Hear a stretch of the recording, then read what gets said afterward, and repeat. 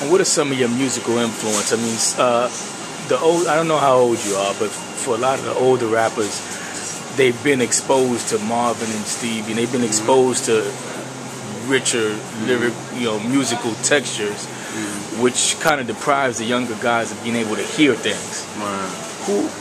Who are some of the people you grew up listening to, and how has that informed your music? I say I could go from a lot of older groups, even to it's a combination of music I used to listen to back in the day. My parents used to listen to, my aunts. They all had different tastes. Some of my aunts used to like alternative rock and Prince and Stevie Boyez and all of that.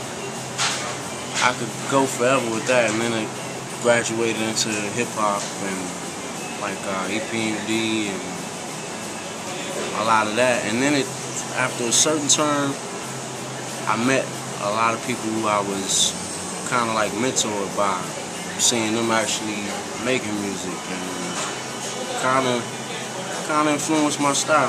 One of them being this brother right here, and that kind of piles on, like his inspirations. He brushed off to me people I wouldn't even probably have been paying attention to, and it keeps on adding on. The more people got to mention. Who? I remember this brother told me a story. I never had nobody's a person tell me that their parents had the first Pete Rock and Sell Smooth joint. True. So his mom had the first Pete Rock and Sell Smooth joint. So that's yeah. Oh man, she had the early Tribe stuff. Yeah, she tried. And I guess a lot of the people around me had good taste in music, so it just kind of influenced my taste.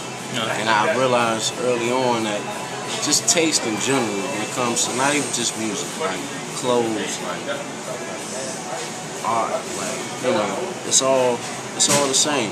Either you have it or you don't. Some people that have all the money in the world walk down the street and just spend on stupid stuff because they don't have taste.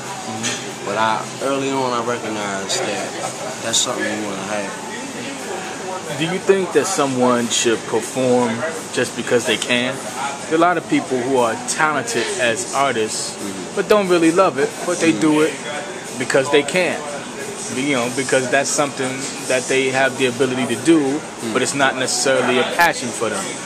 Do you think they should continue in the art, or you think they should, find what they love?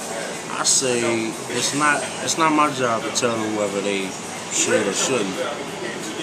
I say some people may be looking for that. Some people may be looking for somebody who puts their heart and soul into their art. It's something for everybody out there. There's some people who don't know how to be that person, so they like the pull that maybe somebody like that may have. So they study that, and they come up in that. It's a lane for everybody. As a listener and as a fan of music, how important is conviction to you? Very much so. Most of the artists that I respect to this day, that's the main thing. You have to have it.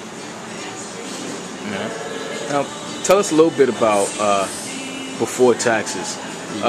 What was your mind frame going in, and how did you develop that concept in the first place? Before Taxes actually was an indirect project. The attempt was to finish an album called The Urn, which will come out later this year. The Urn? The Urn. Okay. EARN or URN? EARN, okay. Yeah. All right. And in the process of doing that, we had so many songs that like Slim Cat for one, he was touring like with Messina, getting around and doing stuff, and he was telling me I should put some songs that weren't going towards the other project. Just put them together so he can hand out when he goes around. And I did. It was like a 20-minute mix. Matter of fact, we was just saying that it came around full circle because he put like a stack of those up at Fat Beats like a year, like a couple Like years. a year and a half. Year and a half ago.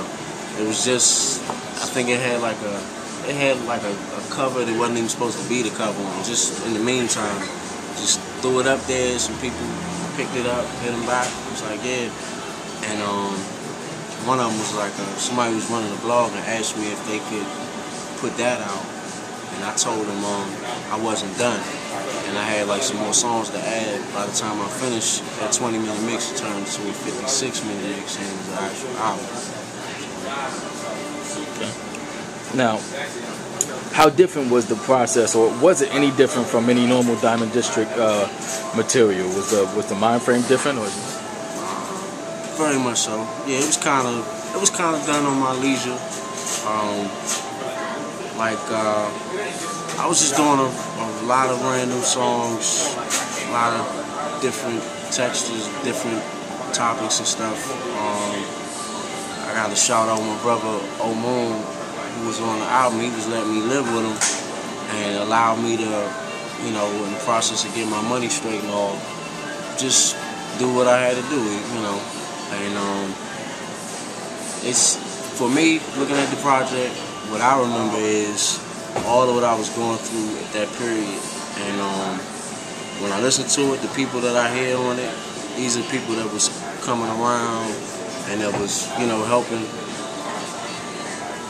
I look at it even now, I'm in a whole different situation, so any music done now is going to sound totally different than that. But I'm glad to see it completed and solidified.